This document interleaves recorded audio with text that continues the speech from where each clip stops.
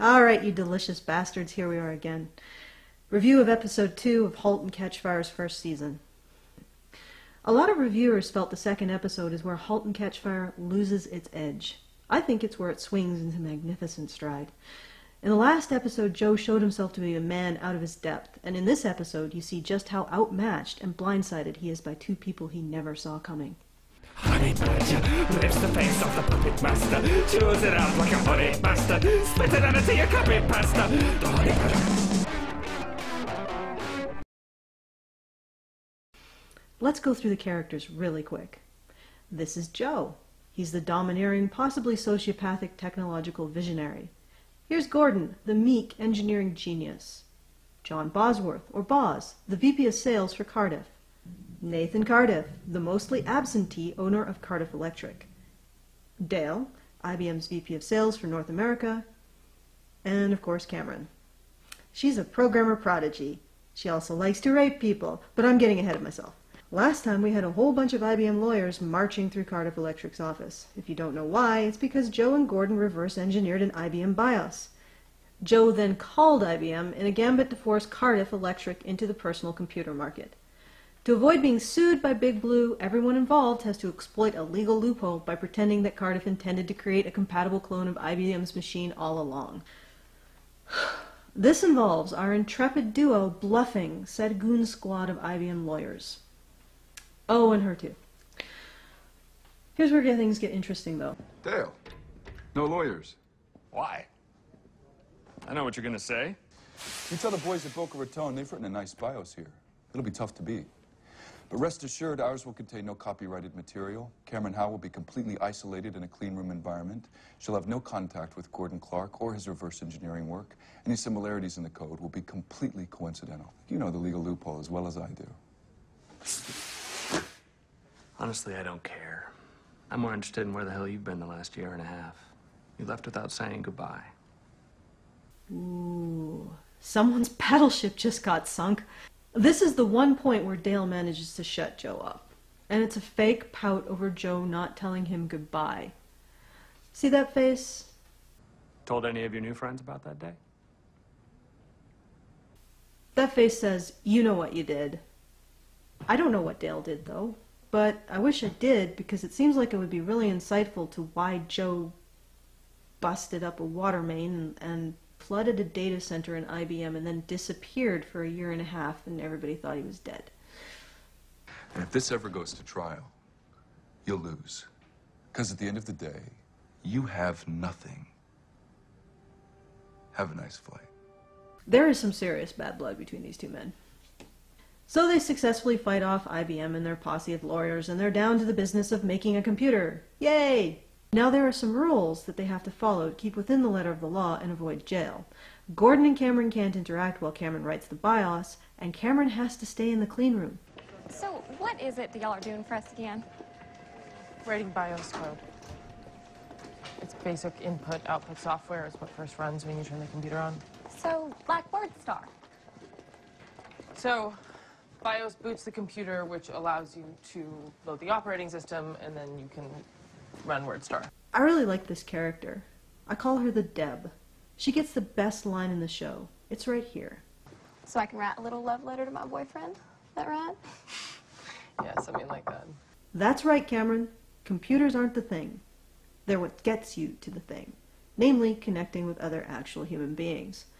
You could learn something from Deb. Joe makes an impassioned speech where he quotes Steve Jobs without citing him. We just might put a ding in the universe. Right? Hey, what do you mean? And Cameron calls him out on that. That shit won't fly with Cameron.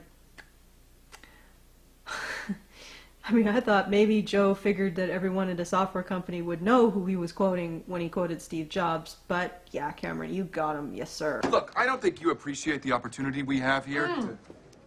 I heard all about it. Have fun, make money. And then a whole bunch of other shit that you either made up entirely or stole from someone else. You're just a salesman.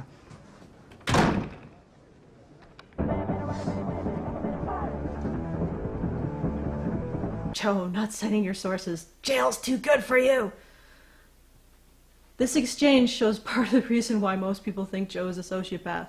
They do it in part based on Cameron's paranoid reactions to relatively normal behavior by, well, any man in her presence. Once again, a woman is defining the intentions of a man by her reaction to his actions. We conclude Joe is a sociopath based on the following totally heinous things that he does. He didn't cite his source that one time. He tells white lies about a part of his life that's painful. He hired a person with actual management experience over a person with no management experience who actively abuses and humiliates coworkers. He didn't send a person who had previously screwed up several important sales to a sales conference. He bluffed his way into a job at Cardiff, and no one ever in the history of business has ever bluffed or lied their way into a job. And then subsequently wrote a biography in which they bragged about it. Well, the man is a monster. And he played a mean-spirited prank on a rapist. But I'm getting ahead of myself. Because Joe is the agency sink, we judge him not on the actual actions he takes, but solely on their effect on characters we think are more sympathetic, or have more of an internal life, or any internal life, or any emotions at all, namely Cameron and possibly Gordon. In fact, if Joe takes an action to benefit Cameron at the expense of Gordon, we damn him for it, even though we would damn him if he took the action to benefit Gordon instead of Cameron. No matter what Joe does, he's damned. That's what it means to be an agency sink, folks. And what's the exact opposite of an agency sink? Cameron! No consequences apply to her. Ever. But since I don't like that, see this? This is my Cameron should be fired counter. So let's begin. It's not long before Cameron, free-spirited scamp that she is, manages to flout the rules. Next morning, Cameron's no longer in the clean room. Where could she be? Joe tracks her down to the basement. This is an interesting moment.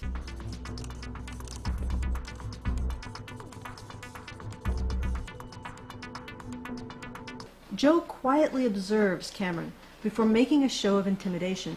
Sort of suggests the show of intimidation is just that. A show. He then reads her the riot act, which makes him a horrible person or something. It occurs to me that you think you can do whatever you want here.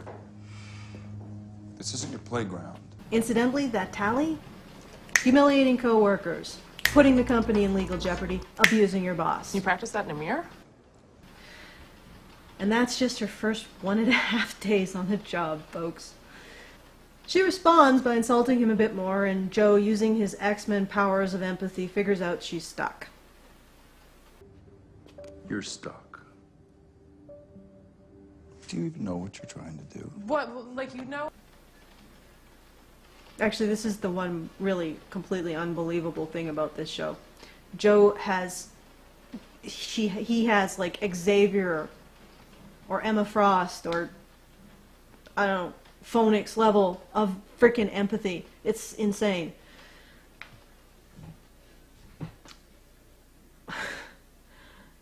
Anyway, she responds by insulting him a bit more, and here's where Halt and Catch Fire switches gears from a light drama to a horror film.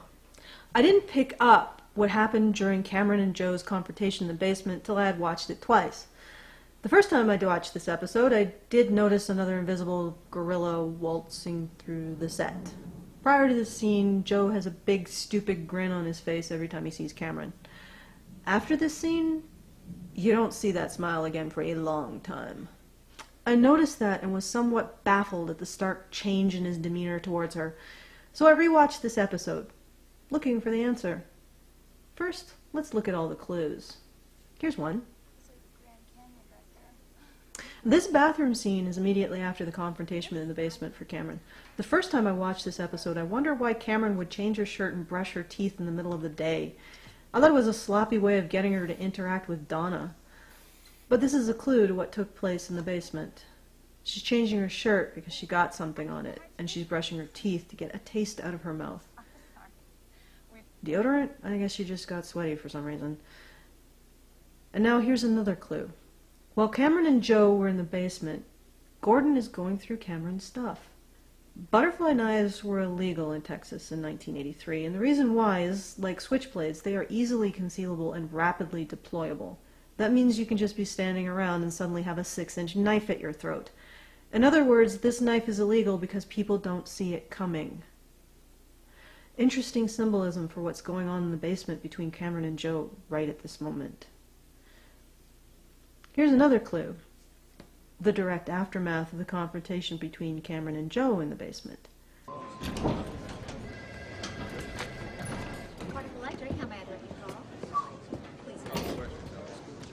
I'll state for the record again that we know nothing about that girl or what she's capable of. You're right. Once she writes the BIOS code, we should cut her loose. A lot of people accuse Joe of betraying Cameron here. So far, no one has asked why he suddenly and inexplicably wants to get rid of her. Well, of course, he's a sociopath, right? Sort of comes out of nowhere since it's the first time Joe mentioned it, just like changing from grinning like a loon when she's around to looking hunted is a bit sudden too.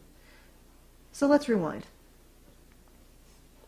Note how Joe is hunched over in the elevator, a big change from his usual body posture. Also notice that he sweeps back his hair with his hands. This is actually a nervous gesture for him. He does it again when he's confronted by the police, later on in the series. Listen for the second time Joe says that they should cut her loose after she finishes the BIOS.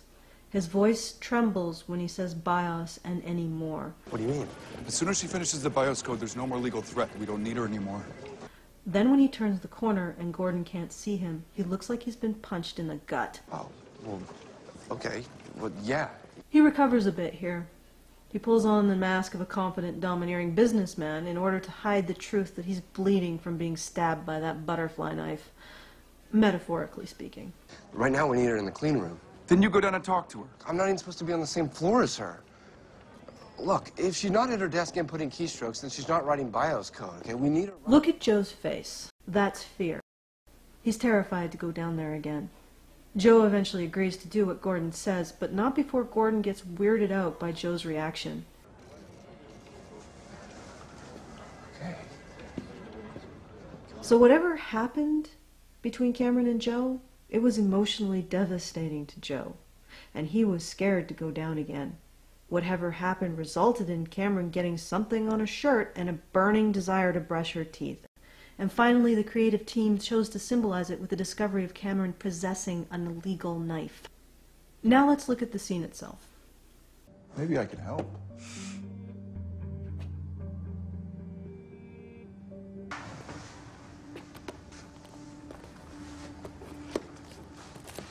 What are you doing?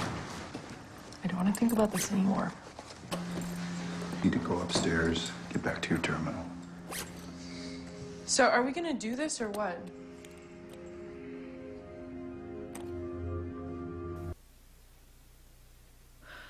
The way this scene plays out, it's obvious that Cameron is giving Joe no other options to control her behavior or get her to do her work than submit to her sexual advances. And need I remind you that right now her behavior is putting him and Cardiff in legal jeopardy. And also he needs her to do that work, or he may be facing jail. She raped him. Specifically, she forced oral sex on him. Now, feminists would categorically call that rape. Other people might disagree. Cameron can leave whenever she wants.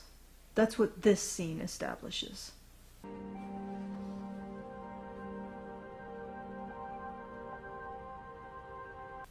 She's not facing jail unless she opens the BIOS. And IBM even goes so far as to offer her a job. So she's not in the same situation that he is in. He's trapped, and she's cornered him.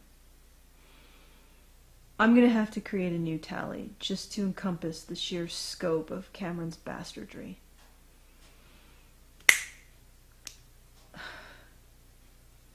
This is the Cameron should have gone to jail tally. And I'm going to use the just world standard. In a just world, Cameron should have gone to jail for raping Joe.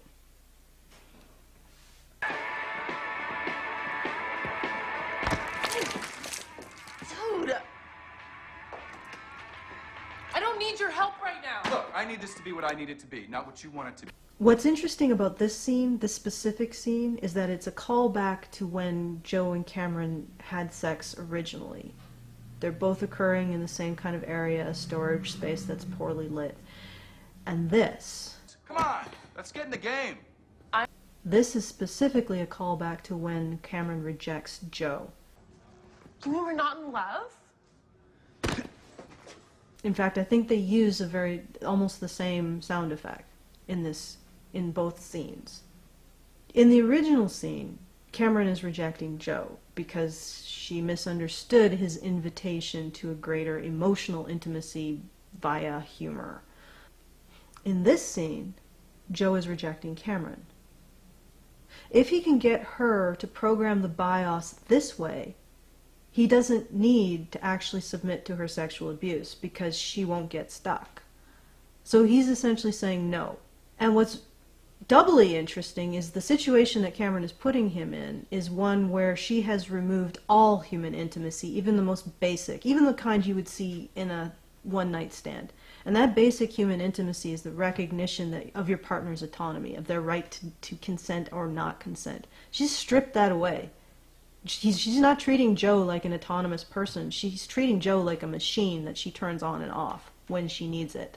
And the other thing about the scene, which I noticed the first time I watched it, there are moments when you can see that there's something wrong with Joe. I don't mean that he's angry, that he is either in pain or afraid or something. It's very disturbing. Incidentally, at this point in time, after she does this to him, which he obviously really does not want, he really starts to unravel and lose his shit. And this is just the beginning. If being raped by Cameron wasn't enough of a bad day for Joe, IBM, or most likely Dale, considering his position at IBM as VP of Sales for North America, initiates a raid on Cardiff's client base. What the hell is going on? That is actually the phone. Get him John, back. we're being raided. Back on the line. IBM is undercutting us by 300 grand. Get him on the phone. Hold on. We've lost American Airlines, Texas Com, Club Sys, EDS, General Dynamics, and 7 others. Let me help. You've been here 10 days, for God's sake. I know this business. Son, this is about relationships. It's something you wouldn't understand. You're talking back. Get out of my way. Yeah.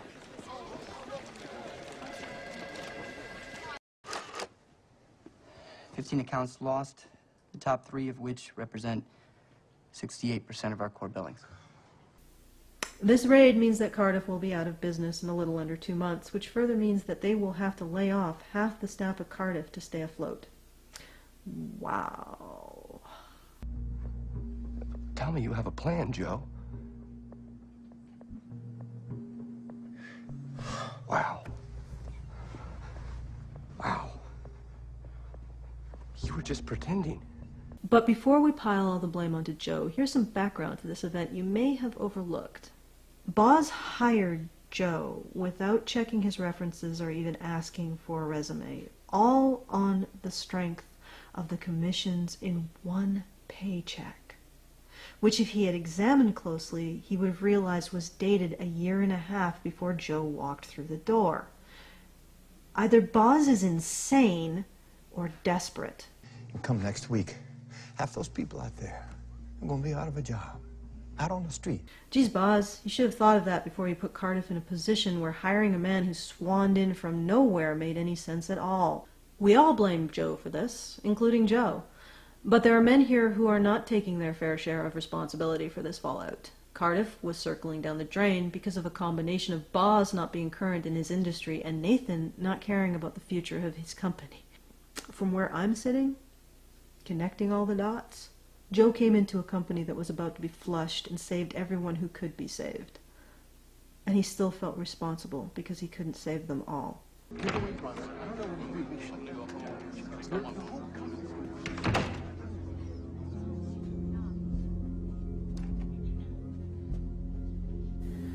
These people were dead men walking before Joe even came to Cardiff. They would have been laid off eventually when Cardiff went bankrupt or Nathan decided to sell to a competitor.